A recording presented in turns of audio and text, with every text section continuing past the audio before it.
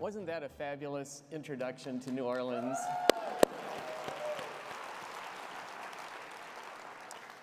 Good morning and thank you. My name is Hans Gross-Niklaus. I'm the president of ARVO and vice chair of translational research at the Emory Eye Center and professor of ophthalmology and pathology at Emory University School of Medicine in Atlanta.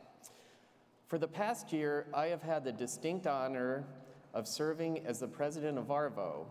I am also pleased to welcome you all to the historical and beautiful city of New Orleans for ARVO's 94th annual meeting.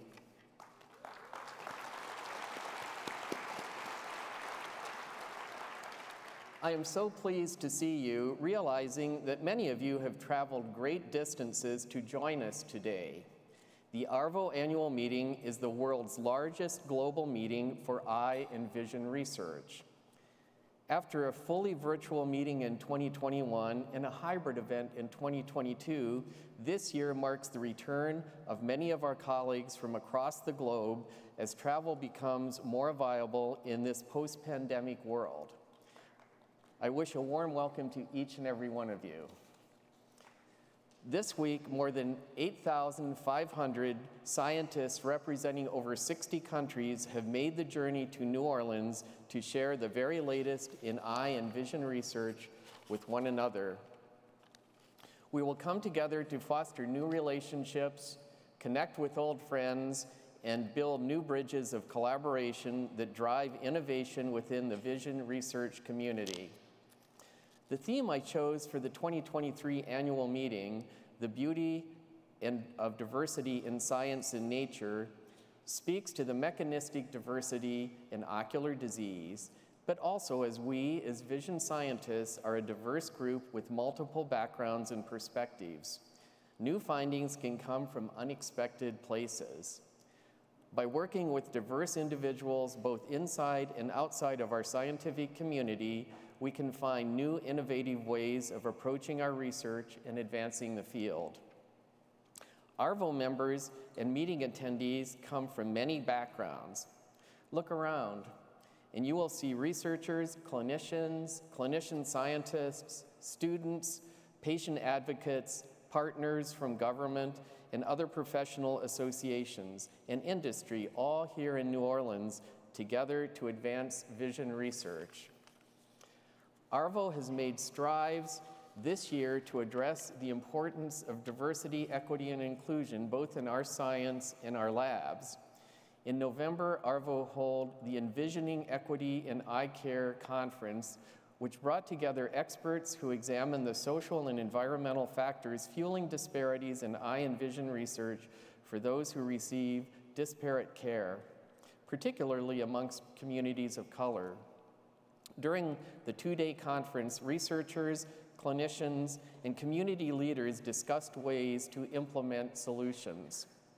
I am pleased to announce a new ARVO program that will serve as a critical element of our diversity, equity, inclusion, and accessibility efforts. ARVO members who self-identify as part of a group that is underrepresented where they live or work will be eligible to participate in a program created exclusively for them. The program focuses on underrepresented groups and will join the Women's Leadership Development Program and Global Mentorship Program as opportunities for collaboration and learning. This program will be finalized over the next 12 months, and further details about participating will become available soon. There will be an open call for volunteers to develop the program details. If you are interested in being considered to serve in this capacity, watch ARVO Connect over the next few months. I am also excited to announce the launch of another new program called Setting Your Sights. This program aims to motivate and guide a new generation of eye and vision researchers from around the world, especially youth from underrepresented groups, by encouraging interactions with current members of the research community. These students, aged 12 to 18, are being engaged through vision science mentors, advocates who will visit schools, and speakers who will share their journeys and enlighten them on various career paths. Additionally, lists of internships, online learning materials, contests, and more are available to encourage students to consider a career in vision science. We are excited to be launching Setting Your Sights at this meeting. The very popular professional development conference, Advance, continued its third annual program on the topic of career directions. This event, held in February, explored various career directions such as academia, industry, laboratory science, clinical science, and public health advocacy.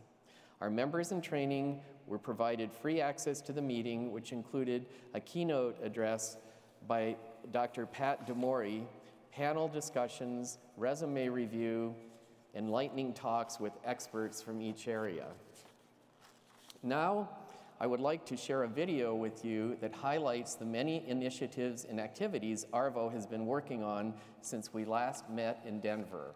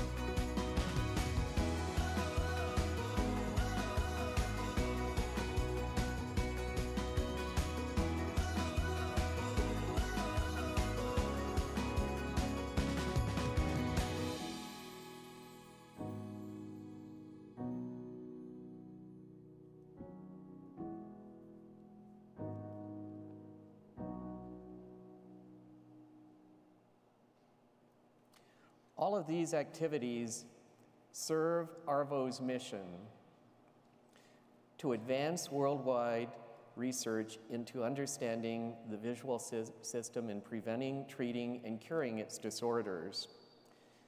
Now, I'm very pleased to acknowledge a select group of ARVO members who made a special commitment to eye and vision research by giving their time, experience, and knowledge through their work in our organization.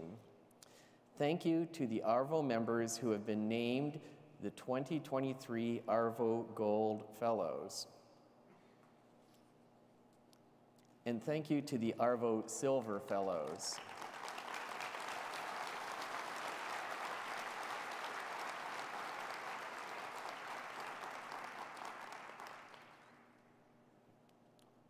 Please join me in recognizing all the ARVO Gold and Silver Fellows, who I invite to stand at this time.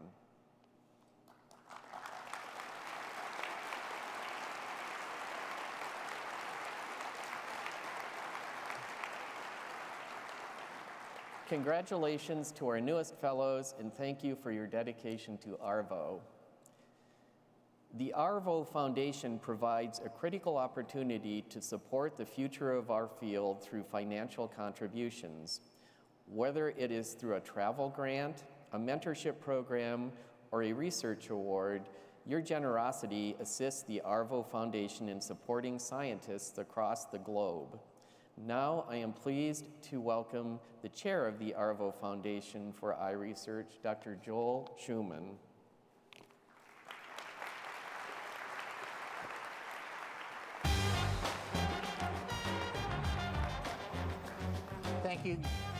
Thank you so much, Hans. Welcome, everyone, once again to the great city of New Orleans. My name is Joel Schuman. I'm a glaucoma clinician scientist. As of May 1st, I will be the Kenneth L. Roper Endowed Chair and Vice Chair for Research Innovation at Wills Eye.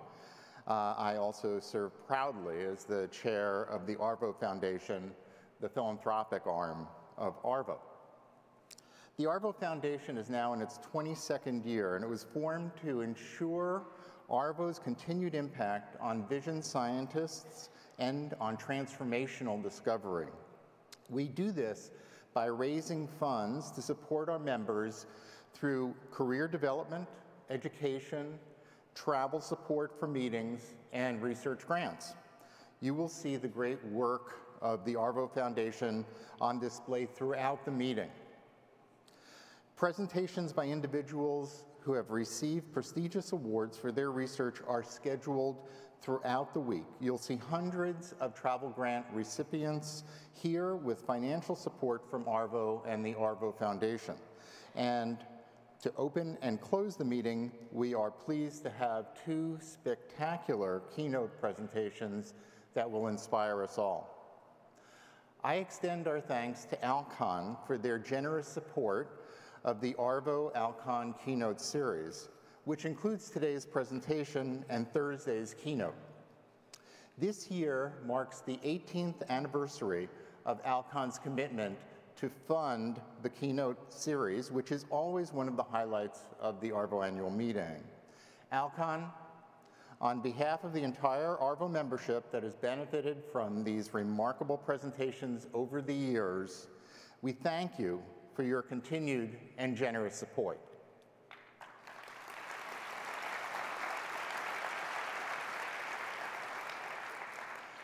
I'd like to acknowledge a few additional groups of people and ask that they stand to be recognized. First, I ask all members of the Dowling Society to please stand.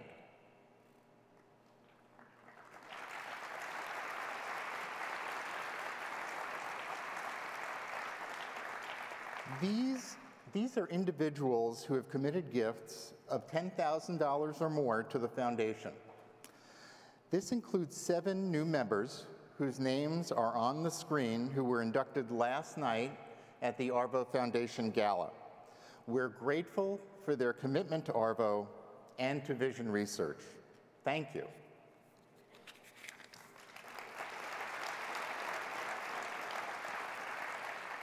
Next, I'd like to ask anyone who has contributed to the ARVO Foundation in the last year to please stand.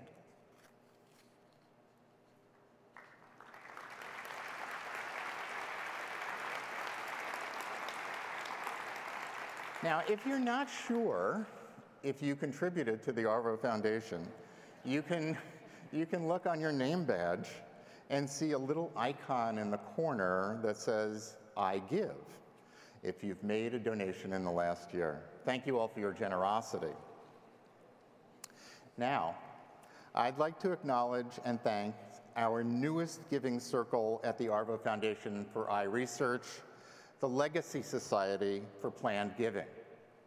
The Legacy Society is a committed core of members who have generously supported ARVO by designating the foundation as a beneficiary of their estate plan through a bequest, charitable trust, retirement plan rollover, or other deferred giving arrangement. We are deeply grateful for these donors whose support will serve as the cornerstone of the foundation's continued growth, ensuring we can continue to provide funding for research, education, and outreach initiatives for many years to come. I ask you to consider being part of this important opportunity. Your gifts, large or small, are critical to our mission. We have just seen who supports our work. Now let's see who benefits from the generosity of the ARVO members. We have some of our recent award recipients here with us today. Would the recipients of the following awards please stand when your award is called, and I ask that the audience hold your applause until all the awards have been called. First, the Dr. David L. Epstein Award. Second, the Genentech Career Development Award for underrepresented minority emerging vision scientists.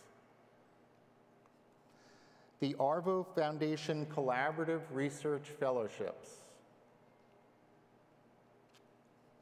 The Pfizer Ophthalmics Carl Camrus Translational Research Awards. The Bert M. Glazer MD Award for Innovative Research in Retina. The Kreisig Award for Excellence in Retinal Research.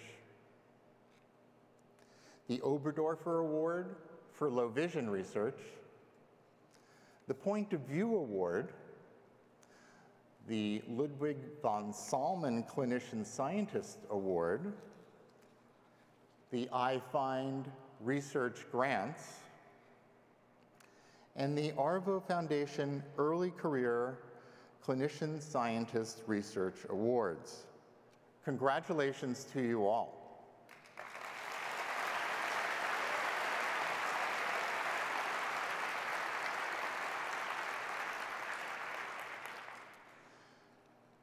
Next, if you received a travel grant to attend this meeting, please stand and remain standing.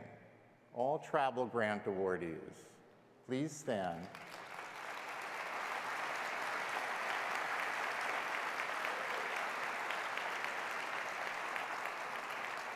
The people you see are the future of our field. It's through the generosity of our funders that more than 400 men and women can attend this meeting to share their science, find new collaborators, and ultimately advance in their vision scientist careers.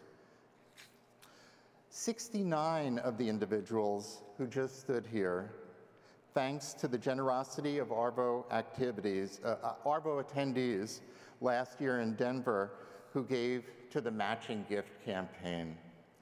You can again support researchers through our special matching gift campaign this year. ARVO member Don Hood has issued a challenge to all attendees here this week. For every dollar you give, he will match your gift up to $25,000. Thank you, Don.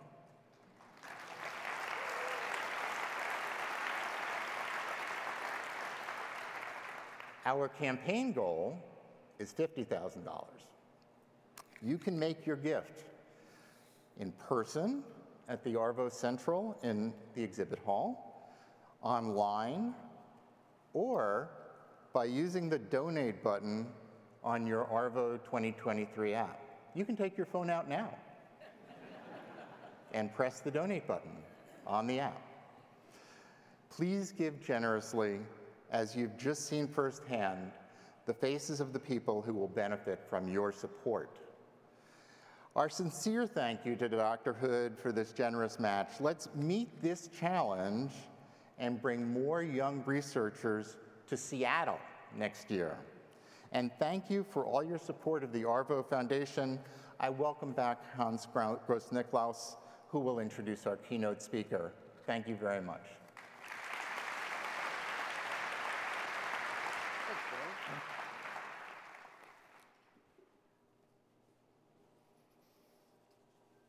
Thank you, Joel. I hope you will consider being part of our matching gift campaign No contribution is too big or too small. Each dollar truly makes a difference for our early career scientists. The ARVO Alcon Keynote lectures bring some of the brightest and most highly accomplished scientists in the world to the ARVO annual meeting to help us think more broadly about science and to inspire us in our own work. This morning, I am pleased to welcome Dr. Jennifer Lippincott-Schwartz, who is the Senior Group Leader at the Howard Hughes Medical Institute's Janelia Research Campus. She is a founding member of the Neuronal Cell Biology program at Janelia.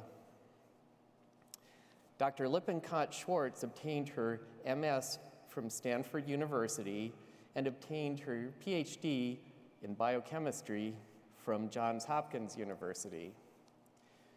Dr. Lippincott-Schwartz has pioneered the use of green fluorescent protein technology for quantitative analysis and modeling of intracellular protein traffic and organelle dynamics in live cells and embryos.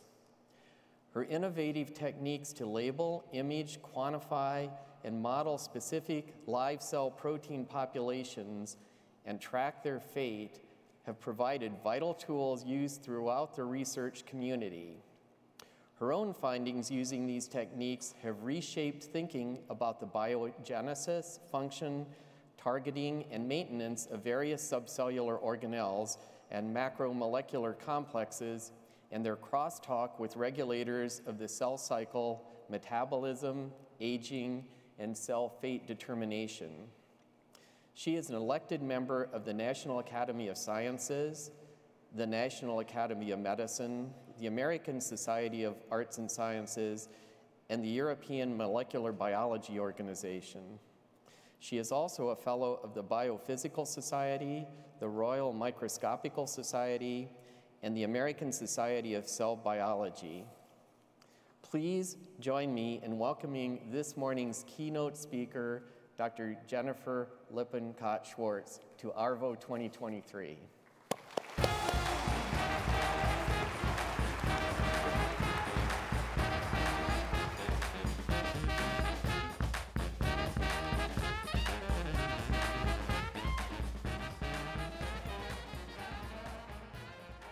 Thanks very much, Hans, for that really nice introduction. I am very excited and pleased to be talking to you today. My first experience with ARVO scientists, i.e. scientists involved in vision research, was when I was a graduate student. In fact, it was ARVO scientists like you who saved my vision. I was rotating through an organic chemistry lab, as we all did as biochemistry PhD students, and a big vat of acetic anhydride that was boiling went right into my face and burned the epithelial layer off my eyes. I was rushed to Hopkins Hospital, where I experienced unbelievable care and just amazing treatment by the eye science, the eye researchers at Hopkins. And it was ever since then that I really appreciated what you all do for really humanity, not just people who are fighting a particular disease, but people who just have accidents like myself as a small little graduate student. Anyway, my eyes are perfectly fine now, and I am delighted to be talking to you. So I'm going to be talking about cells and what they look like with new imaging technologies.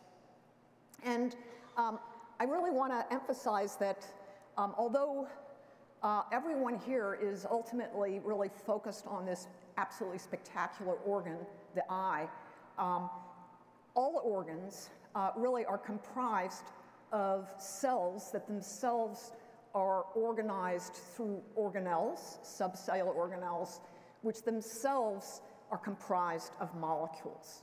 So there are different levels of biological organization, and we really need to understand these different levels and how they intersect with each other if we're truly going to understand how something as beautiful and complicated as the eye works. So let me just zoom in for the rest of the talk on organelles. And there are 9 different subcellular organelles that comprise all eukaryotic cells.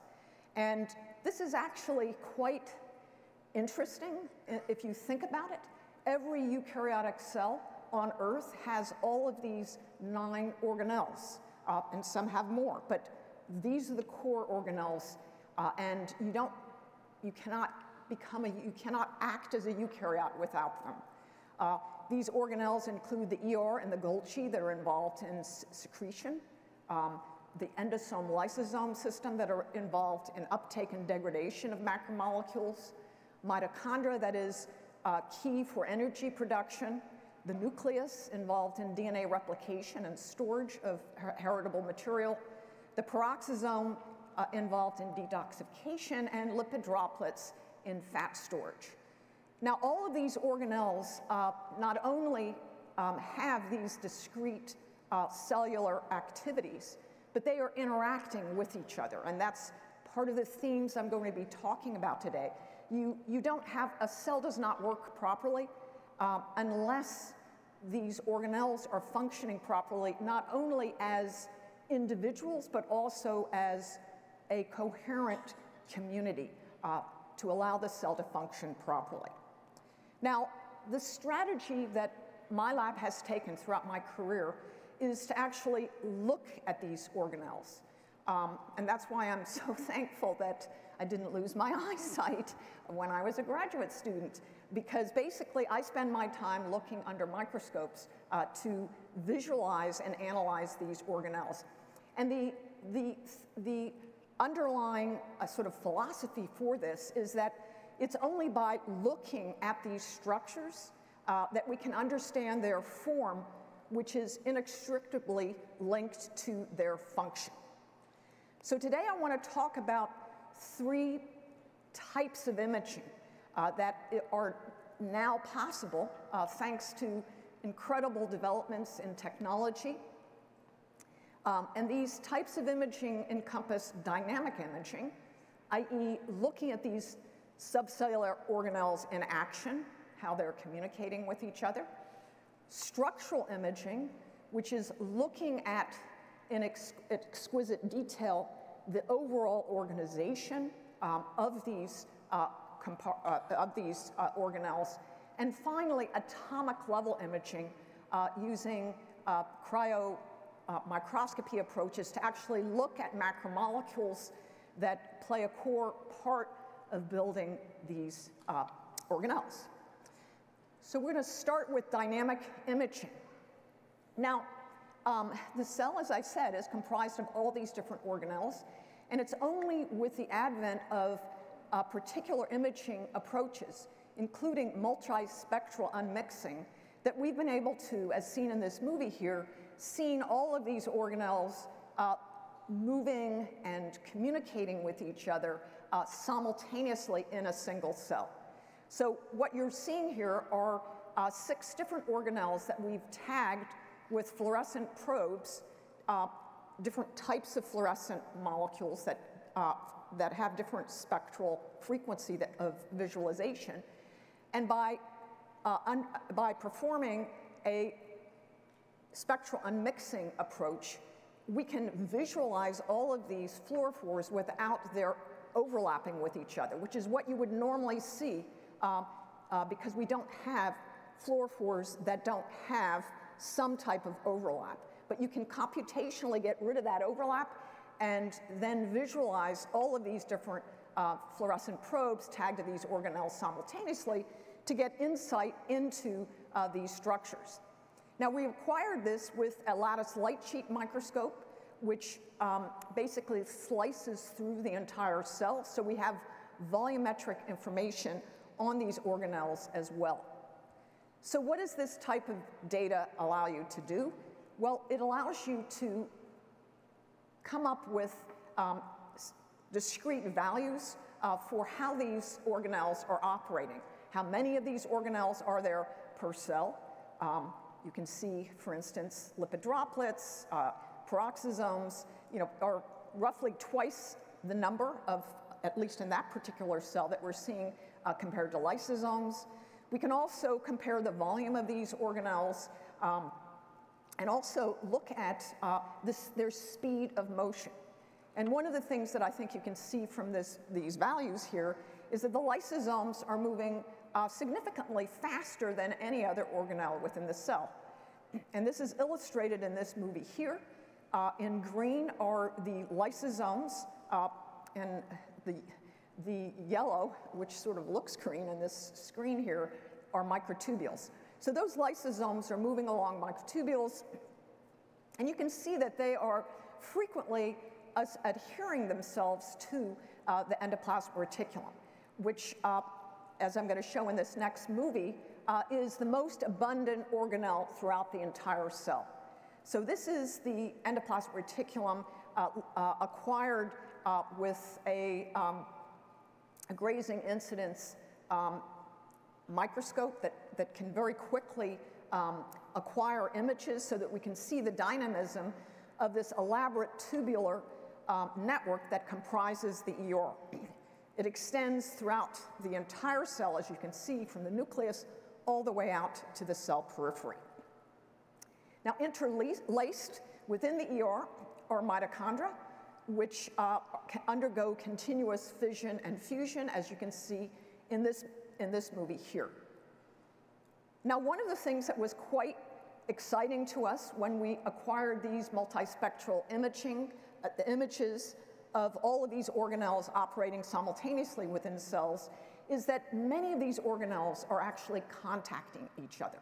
And the top panel shows just little examples of these 6 different organelles that are color-coded, and areas in the cell where you can see them come very close to each other.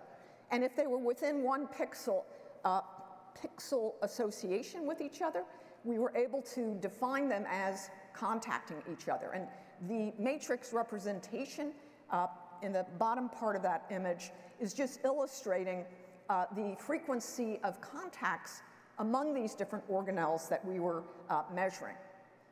Now, why is this contact between these organelles significant? It's significant because we now realize there's things happening at these contact sites. There are metabolites that move from one organelle to another. There's lipids that traffic between one organelle and the other at these contact sites. And I'm going to be talking in just a second in more detail about these contact sites, but I just want to emphasize here that the greatest contact site abundance that we saw was between the ER and the mitochondria. This next slide illustrates that frequency and dynamism of interaction.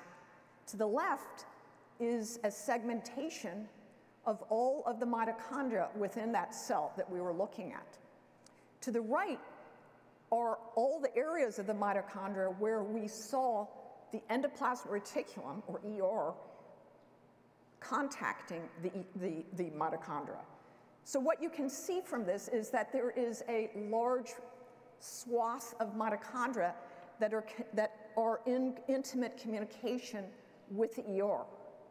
Now, what's happening at that site is that there's calcium transfer, there's lipid transfer going on between these 2 organelles, which allows them to communicate with each other and modulate their activity under different conditions: starvation, stress, etc. Now, even though those contact sites, as I showed in that live cell movie in the last slide, were very dynamic, if we look at them in electron microscopy as shown here, you can see that they look like pretty stable things. They look like there's sort of a Velcro association of these 2 organelles with each other. But we know from the movies that I just showed you that this contact site is highly dynamic. We can see them form, we can see them persist for up to 1 or 2 minutes, and then we see them dissipate. So how do we explain this? By EM, they look like they're static structures and anchored very tightly. By live cell imaging, they're super dynamic. So we were interested in trying to look at this in more detail, and in particular, look at the proteins that actually associate with these ER mitochondrial contact sites. These proteins form tethers with each other, and the most predominant tether is this VAP-B. It's an ER membrane protein that extends out into the cytoplasm and interacts with the mitochondrial protein PTPI51. Now, biochemistry has revealed that these candidate proteins that are believed to tether the ER and mitochondria with each other exist, but labeling approaches, including classic sort of fluorescent microscopy approaches, have not really been able to allow us to really lock into those contact sites vis-a-vis these proteins. I showed you in that lattice light sheet movie that we could just, from the spatial orientation of these two organelles, define a contact site. But if you try to express any of these proteins to see them at those contact sites, you won't see it very effectively using fluorescence microscopy because there's too low signal to noise, or there's perturbation by labeling the protein. So we wanted to know whether, if we focused on this VAP-B, could we get better insight into the behavior of molecules at these contact sites, including molecules like VAP-B that are playing a really important anchoring role. So the way we're going to do that is using single molecule tracking. Now, single molecule tracking is part of a technology that involves super resolution imaging. Basically, you express a fluorescent protein, and instead of looking at its ensemble distribution, we're looking at individual molecules and the way that they're moving. And so when we express VAP-B, you can, and do that, basically do single particle tracking of VAP-B, you can see its rapid movement across the surface of the endoplasmic reticulum. As shown in this movie here, the ER is in white. In red is the mitochondria that we're visualizing with a different fluorescent protein. And all of those little trajectories that you're seeing are the path followed by single VAP-B molecules that we were able to acquire using a technology where we halo tag the VAP-B and then come in with a photoactivatable probe that binds to that halo tag. And then by using photoactivation, we could switch on small individual molecules to track them, as shown in this movie. Now you can see in this movie that the VAP-B diffuses very quickly all over the surface of the ER, but when it gets into the region where the ER is near the mitochondria, it's slowing down, or it's hovering, if you will.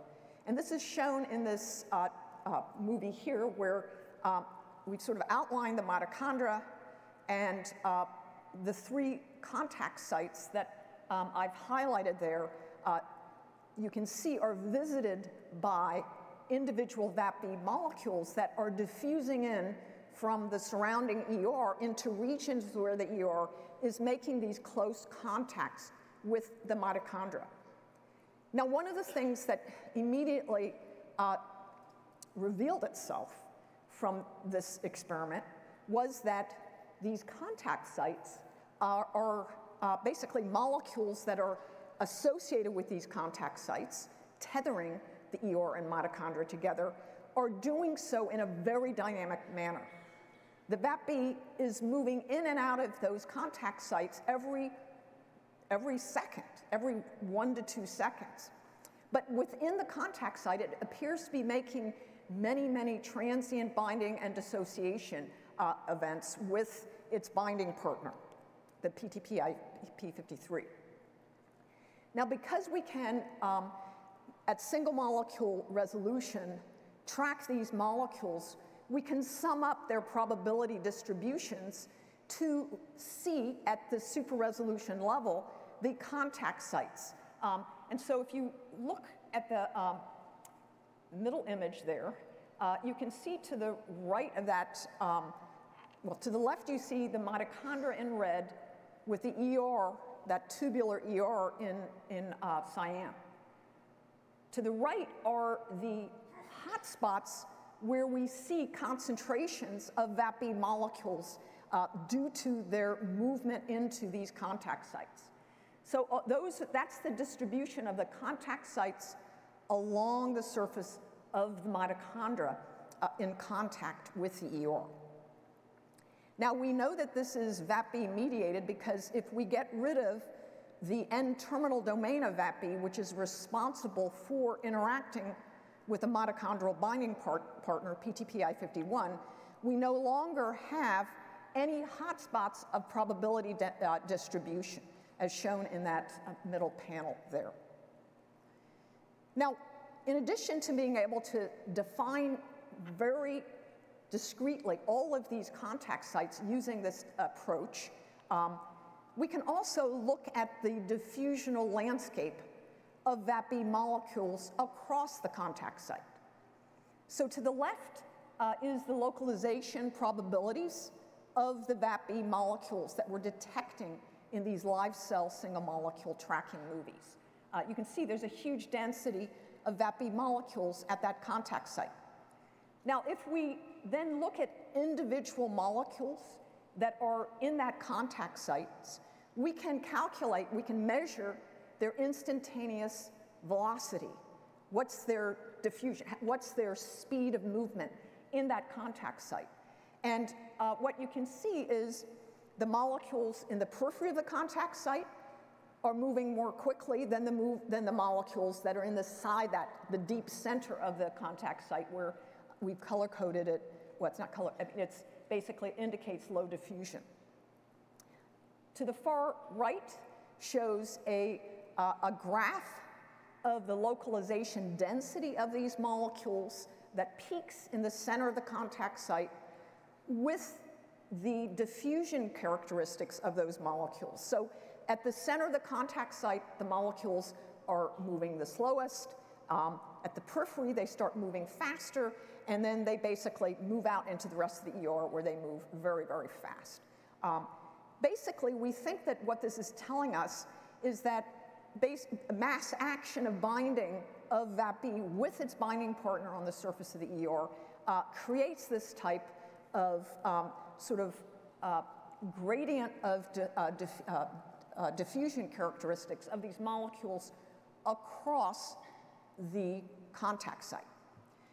Now, this turns out to be really, really important in terms of characterizing these contact sites. For instance, if we look at what happens to the ER mitochondrial contact site under nutrient starvation, as shown in this picture here, this is 8 hours of starvation. If we then come in and look at the characteristics of these contact sites using this single molecule tracking approach, you can see that they expand. The contact sites expand significantly, and that fits with other data in the field that suggests that these contact sites, that you really need contact sites to enlarge under starvation to facilitate trafficking, lipid trafficking between the ER and mitochondria under starvation conditions. It also facilitates calcium transfer from the ER into the mitochondria, which drives oxidative phosphorylation within the mitochondria, ATP production. We can also see when we look at the diffusional landscape across that contact site under starvation that the molecules are moving even more slowly when they're in the center of that contact site under starvation conditions, suggesting there are more interaction events happening at the contact site under starvation. Now, we can also look at what happens to these contact sites when we express a pathogenic VAP-B mutant. This is a P56S mutant that gives rise to ALS, a Lou Gehrig's disease, a neurodegenerative disease in humans. And what we can see when we map out the diffusion landscape of VAP-B under these conditions at these ER mitochondrial contact sites, we see multiple very low diffusion wells across the contact site. These low diffusion wells don't always correlate with high abundance of the VAP-B. So basically, we have a messed up contact site under these conditions. And we think that this might help give insights into what this point mutation is actually doing in terms of disrupting these contact sites. And that, in turn, might be very important for understanding the physiological basis for this disease when produced through this P56S mutation.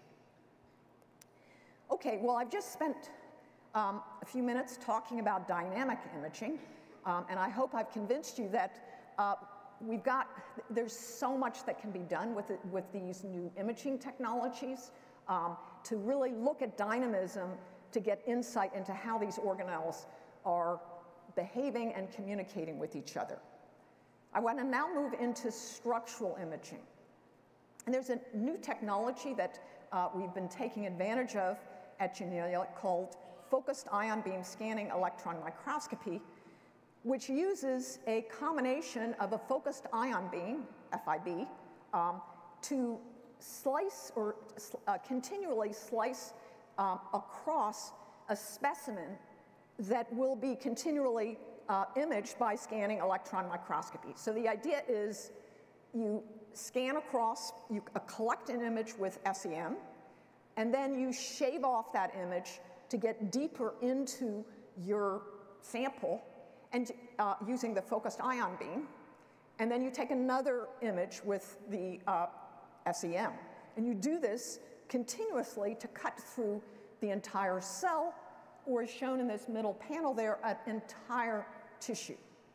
Now, what's really exciting about this approach is that it is isotropic, unlike conventional serial thin sectioning EM, where you have beautiful XY, but your Z is like 10 to 100 times worse in resolution.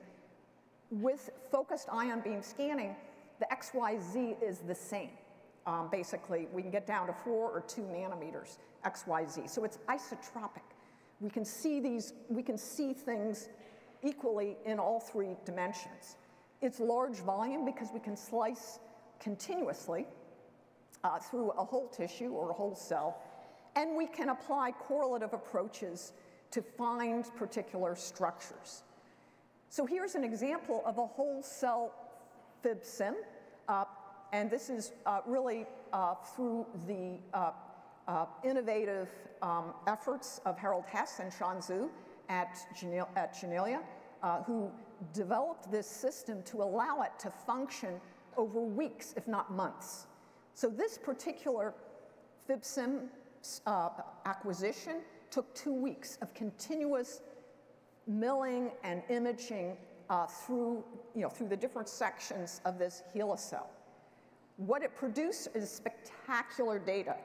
So here's just an example of a 1 micron volume through the center of the cell. You can see the centriole. But as you scroll through all of the milled images, you can identify all of the organelles that you can see on the left.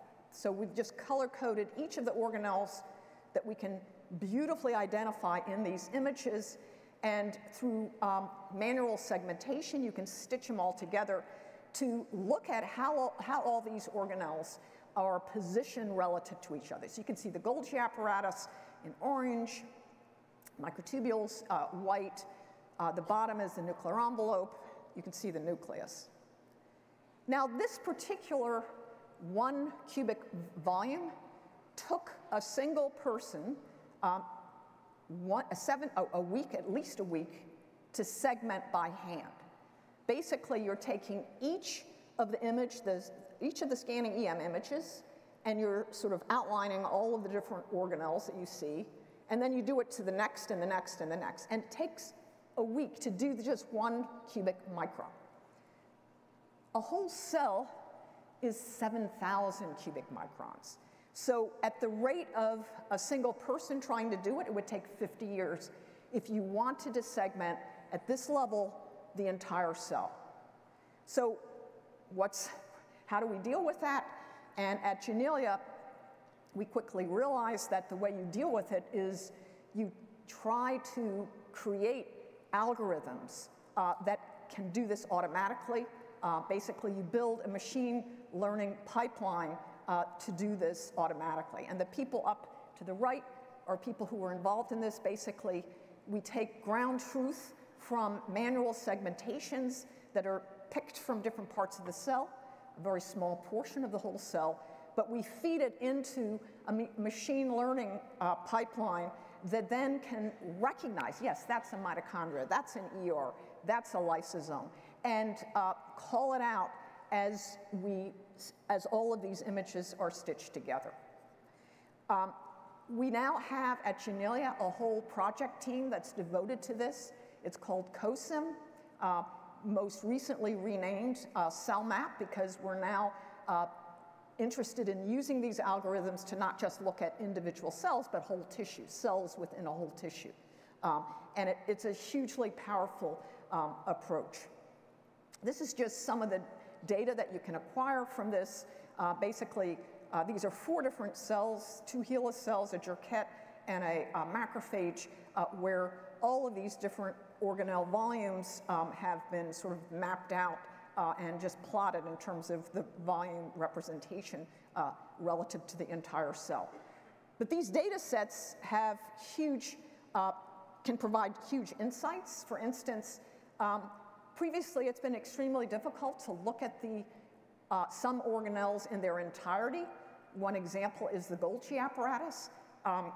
There's beautiful, transmission EM images of the Golgi apparatus, but because these transmission EM images typically have like 90 nanometer Z, they're acquired through 90 nanometer Z sections, you cannot see the fine structure in Z of the Golgi, and you also don't see it through the entire cell unless you are able to slice through that entire cell using these transmission EM approaches, which typically is not the case. So here's the entire Golgi apparatus from that HeLa cell. You can see the beautiful stacked membranes that interlace with each other through tubule connections, and you can also see the abundance of vesicles that are scattered to the periphery of this organelle. Now, not all organelles can be easily identified using this approach. We were able to identify 32 different structures inside the cell based on what we knew from the literature. But there are other hard to recognize structures that are out there. And so the only way you're going to get at them is by coming in with a protein tag to identify them. But a protein tag uses fluorescence, so somehow you're going to have to correlate that fluorescence with your FibSim image, and that's not so easy. Betzik and Harold Hess developed a cryostructure illumination FibSim pipeline in order to accomplish that. So basically, the cells that are going to be FibSim milled, they're prepared, they're put on a sapphire cover slip. Now, because we want to look at particular proteins within that cell, the cells are expressing a fluorescent molecule. In this case, they're expressing an ER probe, so we can see the endoplasmic reticulum once we put them under a microscope, a fluorescent microscope. So the cells are then high pressure frozen, which is critical for this technology because that keeps you in a near native state and there's no chemical fixation. Chemical fixation can really mess up these organelles. Formaldehyde looks great if you're doing light microscopy, but if you look at a formaldehyde fixed cell under EM, it's bad news. So these cells are high pressure frozen, they're near native state, and then we keep them at that frozen temperature and look at them under a cryostructural illumination microscope to visualize the fluorescence. We take a picture of that, and then we put the cells into the free substitution pipeline to give EM contrast. We identify the cells that we're interested in, and then we trim and start the FibSim mill.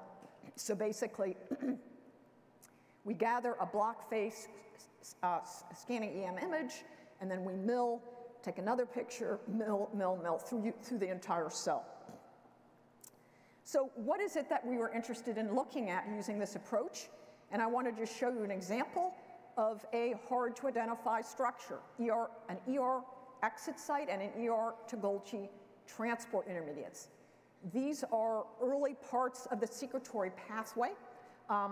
This is a movie that's going to show you these structures. They emerge out of the endoplasmic reticulum with their secretory cargo, and then transport vesicles convey them into the center of the cell where the Golgi apparatus is.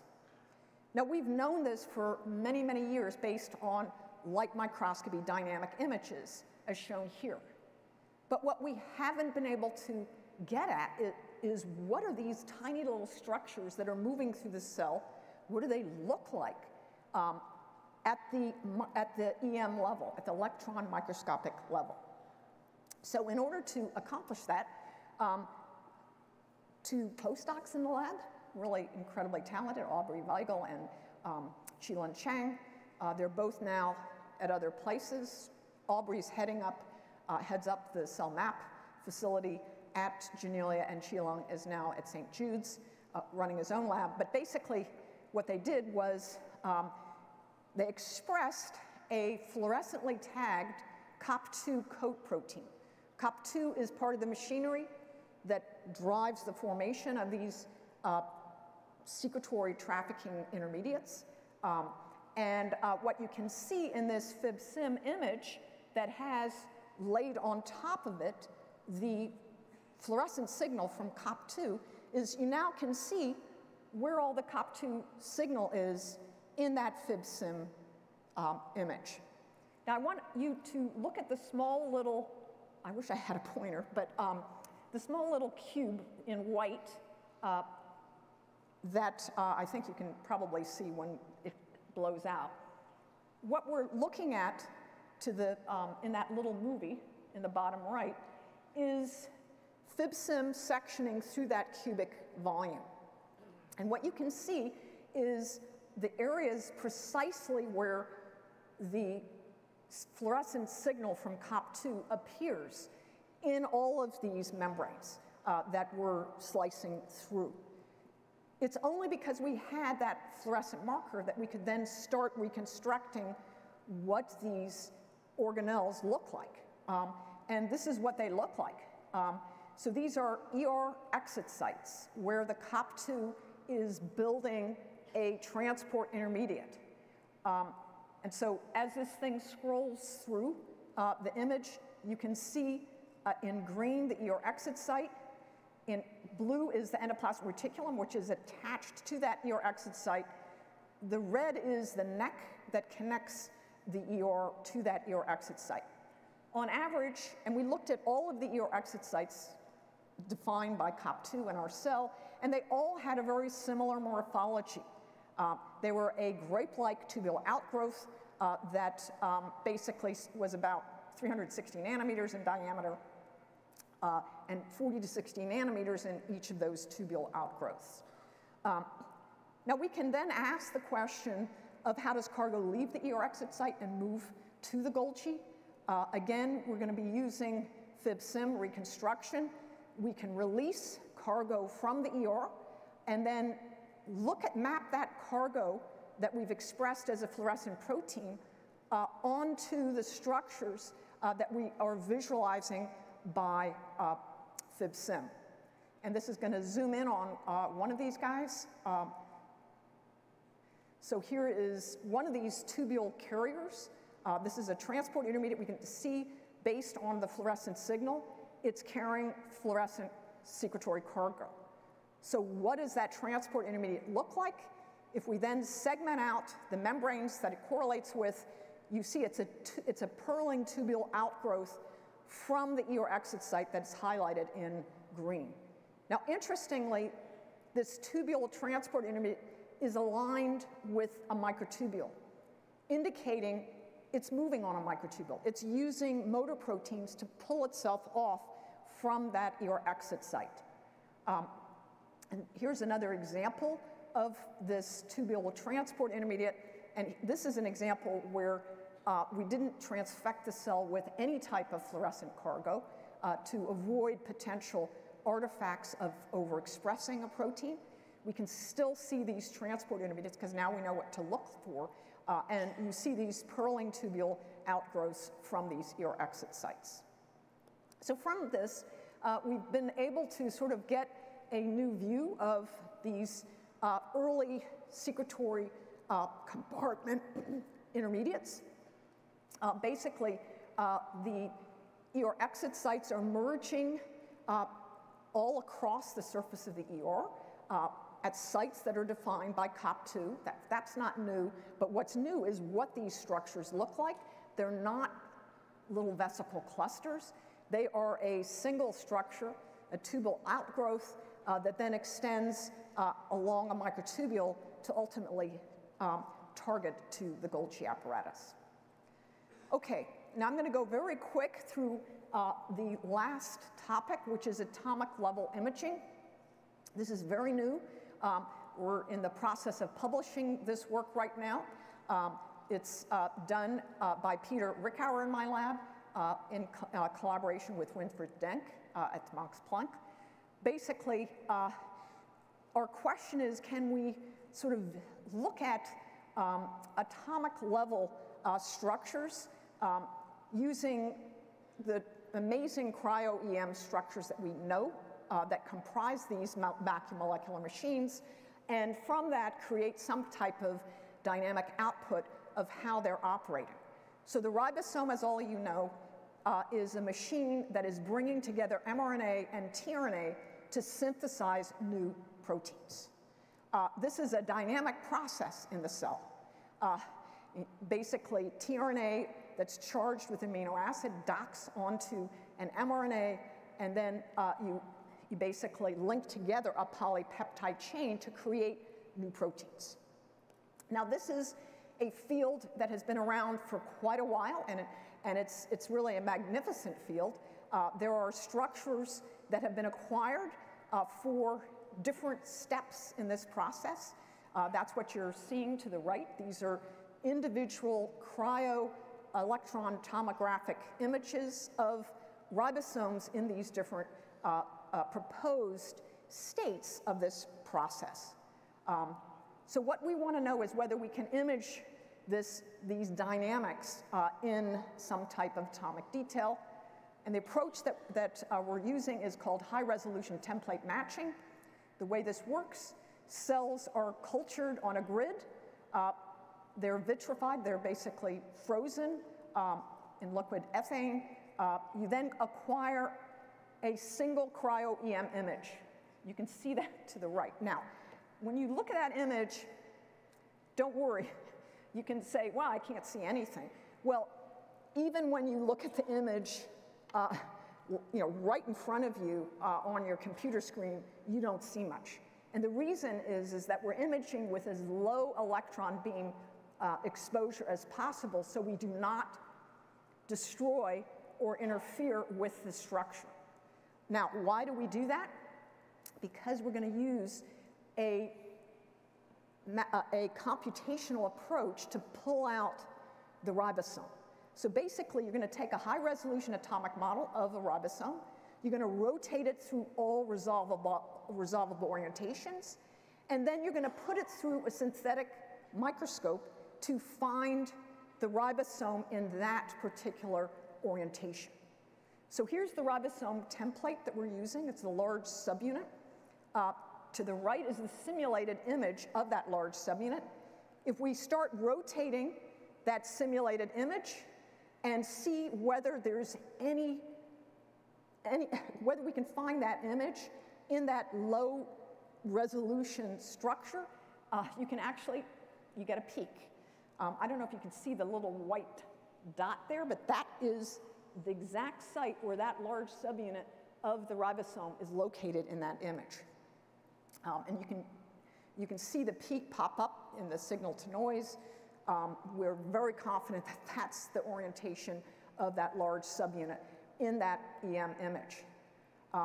So basically what this allows you to do is pull out the 3D arrangements of ribosomes throughout that entire cell that or section of the cell that you've imaged, and that's shown here. In blue, we've just highlighted the ribosomes that are all associated with the membrane that's clearly seen in that image. Now, one of the things that's really exciting here is that in addition to being able to see both the small and large subunit of the ribosome, you can see electron densities that are not associated with ribosomes, but represent molecules that are associated with the ribosome. And in fact, we can then come in and dock to those electron densities known proteins in the literature that have been, whose structure has been solved, and we can see exactly how they fit onto that ribosome. And to the right is just a list of these, and they're all involved in protein translation. The other thing that we can do with this approach is that we can look very carefully at the different conformational changes of the large and small subunits that are associated with the translation cycle. Basically, this is a molecular machine. The ribosome's got to open, close, it's got to let the mRNA through, it's got to let tRNA in there to create a polypeptide chain. By defining the swivel and rotation angles of the large and small subunits, you can actually identify what stage of the translocation cycle, the elongation cycle, you are at for any particular ribosome that we're seeing in the cell. And this is just illustrated here. The conformations in terms of that swivel rotation angle are plotted out to the far left. We can see the representation of all of the ribosomes that we're looking at in that sample and how they fit within this elongation cycle state map. And from that, we can basically see a whole elongation cycle. We can fit all of these different conformations of the ribosomes that we're seeing in the static image. We can see all of the different states they're in. Now, given that we can see all the states that make up this elongation cycle, the next obvious thing is to try to stitch all these states together to potentially make a movie of protein translocation. And that's what we've done here. So here is a slice through we have 6 different positions that we can look at. This is just one position that we've sort of sliced through that ribosome. And we're now just playing all of the different conformations that the large and small subunits are engaging with during the elongation cycle, during the cycle in which the polypeptide chain is being built from that ribosome. You can also see the mRNA moving in. You can see the tRNAs coming into these different sites. So with that, I want to end by saying that we're poised to really interrogate organelles and the molecular machines that really enable them to function at many different scales. And it's a super exciting time to be in this field as a result of it. These are new imaging technologies that really have only emerged, I would say, over the last 20 years or so, 10 to 20 years, thanks to efforts by a huge community of technologists, engineers, and biologists. And with that, I want to thank all of my colleagues at Janelia who've been involved in this work, my lab members who drove the individual biological questions, but we've been generously supported by a huge number of technologists at Janelia that have made it possible to do these techniques. I also want to thank our outside collaborators, Winfried Denk in particular, for this high-resolution template approach, and Rob Singer and Craig Blackstone, who are our long-term collaborators. Thank you.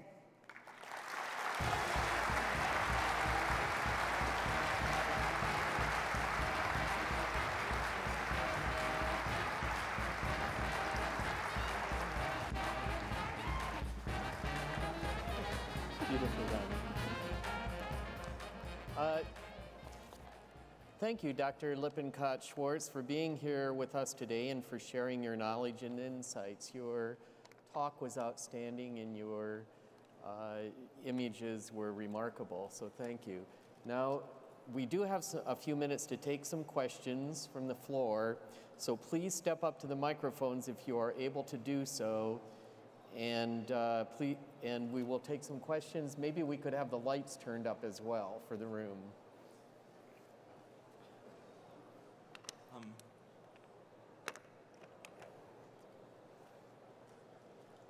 Yes, here we have a question over there. Okay. Hi, Yes. Wonderful talk, Peter Kapinski, Mayo Clinic. I was wondering if you looked at the interactions between mitochondria and the nucleus, because I didn't see that on the graph. That's one. And two, do you envision using the atomic imaging technology to look at chromatin or the mitochondrial respiratory complexes? Great. So the first question is mitochondria and the nuclear envelope. Definitely you can, there is an association. The nuclear envelope is the endoplasmic reticulum.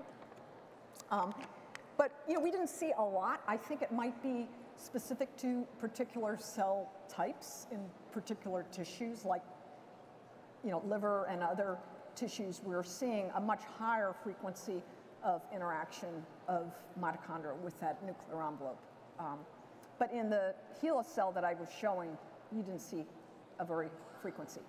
The second question relates to the use of this high-resolution template matching to look at more sophisticated macromolecular machine, well, I shouldn't say more sophisticated, but other machines like chromatin, what's happening in the chromatin or the electron transport chain.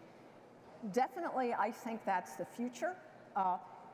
It probably wouldn't be too hard in the, the problem with the nucleus is that we're going to have to then use a focused ion beam to thin out the area of the nucleus where we can actually see, because we were looking at very remote, a peripheral part of the cell that has about 200 nanometers thickness.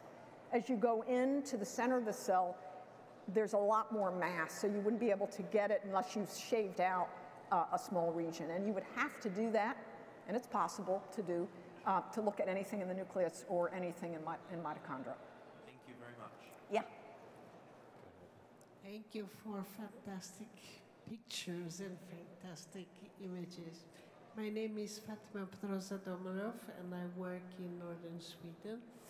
I would like to know if you could tell us what kind of cells are the images collecting in? Yes. So most of these cells that I showed are tissue culture cells. So HeLa, U2OS, PTK1, NRK fibroblasts. Okay. And when you talked about ALS and that you have a different contact and interaction with the mitochondria, what cells were it collecting in? So those were Cas7 cells. Okay.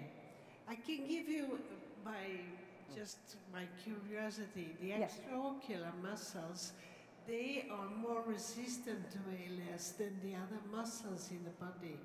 So it will be something to compare, because in the same animal, if you use mice model or so, you can compare the two systems. Thank you. Very good, yeah. Now, actually, the ideal system would be neurons to look at this.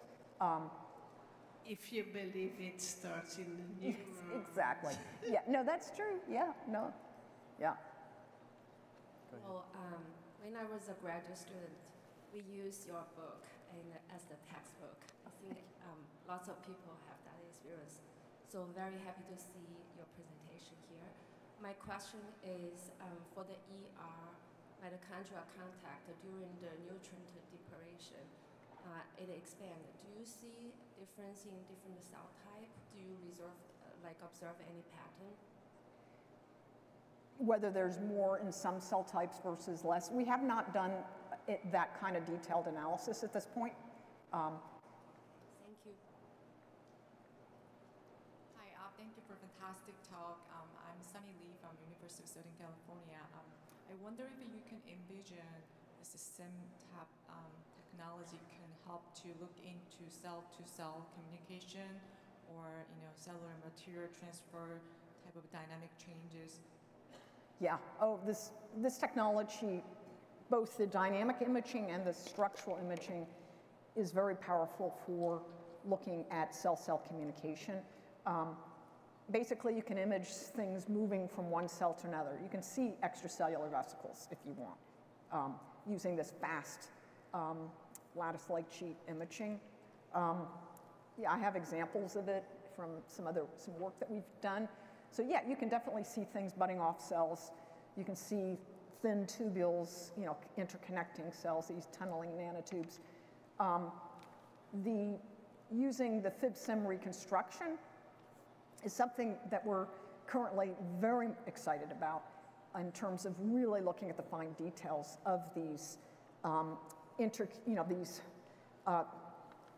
intercommunication hubs, if you will, between these different cells. Wonderful, thank you. Yeah. Hi, my name is David Eltolan from the National Institute. So I was wondering how applicable these technologies are to other different cell types. For example, a lot of cells in the retina don't grow nicely in culture. Yeah. Is it possible to study, use, for example, this live dynamic imaging for tissues or? Absolutely. I mean, there's always issues with, there being, if you go too deep in a tissue, you have scatter and you won't be able to see anything. There are approaches to try to improve on that. You're not going to get super deep and look at dynamics unless you come in with some kind of a little probe, but that's definitely on the horizon. I mean, it's being done. You can also open up, little windows to visualize different tissues and the cells that comprise them in that dynamic fashion. So yeah, one of the things that we're trying to do now at Cornelia is get out of tissue culture cells and move into a tissue context to sort of revisit everything that I just talked about, but now in cells that are in a tissue. Yeah, because sometimes when we culture cells, some of these fine processes may change. It may not be necessarily. Absolutely. The extent of contacts, the distribution of the organelles, absolutely. Hi, I'm Stefan from the University of Houston. Thanks for this nice talk. I have one question about the formation of exit sites. So you mentioned that they can be formed across the entire ER, right? And usually when you label these COP2 proteins, like cargo receptors, yeah, such as Sec24, for instance, they usually appear as a very confined structure that is next to the Golgi. Does this represent the sort of final state where they've been delivered to the Golgi already, or? You're thinking about like P58 as a cargo receptor? Cargo receptors, such as Sec24. Such as what? Such as Sec24, for instance. Okay. Two cargo receptors.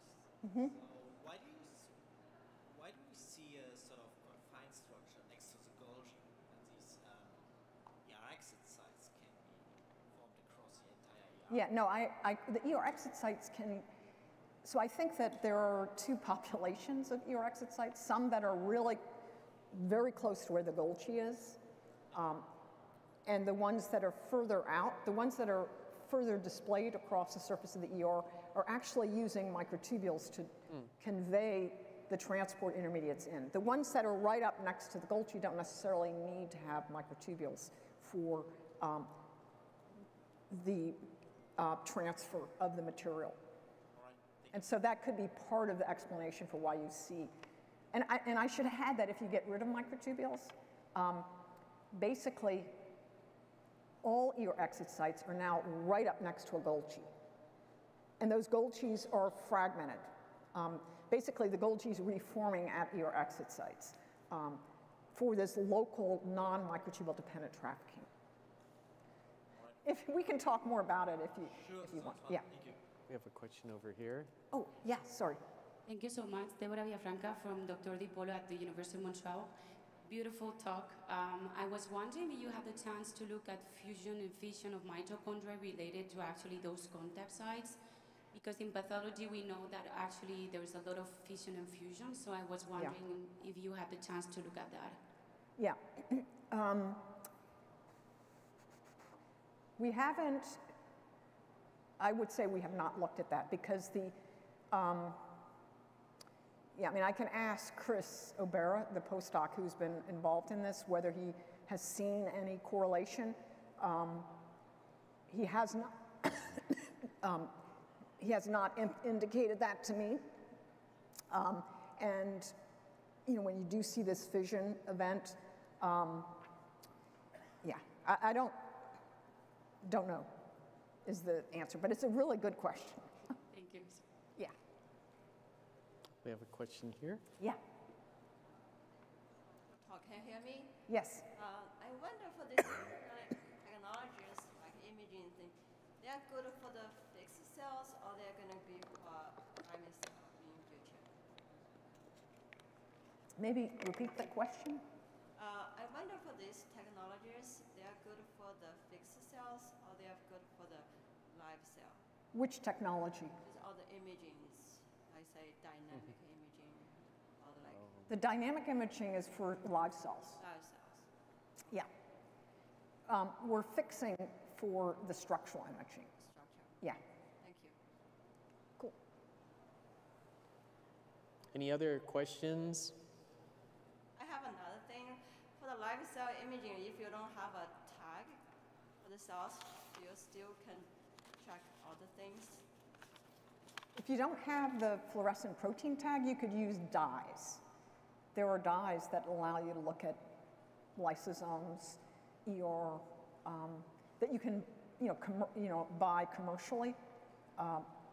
They've been very helpful as well. Okay, thank you. You could also look by DIC or phase contrast, and you can see some organelles under those conditions. I think we have another question. Yeah. Deborah Villafranca again. I was wondering about the algorithm that you were talking about, the COEM system that you are generating to analyze all the FIB-SEM images. You are showing here only cells, but I'm wondering how tissues could be also analyzed with that system. Oh, yeah, absolutely. Tissues can definitely be analyzed using that system. We're doing that at Janelia. And one thing that I should probably have said in the talk is that at Janelia, I mean, we realize that this technology is not available. I mean, not everybody can have this kind of technology in their university. So Janelia has an advanced imaging center that has HHMI funding to enable people from the outside to come to Janelia to use these microscopes, to look at their particular questions. So everything that I talked about today, you can come to Janelia and do it in the context of your particular question.